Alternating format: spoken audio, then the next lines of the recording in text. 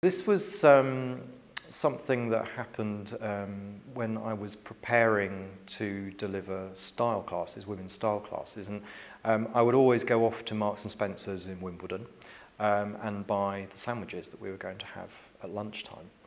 And this particular day, it was very crowded in there and there was a long queue at the checkout. So I joined the queue and very quickly a member of staff came up to me and said, "So would you like to come this way? I'll open up another till for you." And I thought, great. So off I went and got the sandwiches, that was fine. And then 2 weeks later I was doing another style class and it happened again. And then a month later I was in the queue again and it happened again.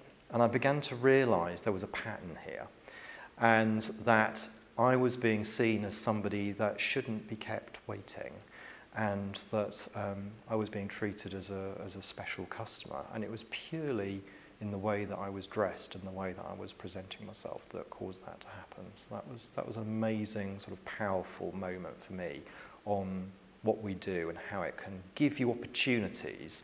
And it's made me very open to opportunity now, even more so than the kind of thing coming out of that story, but now I look to create my own opportunities as well as watch for them come flying past me.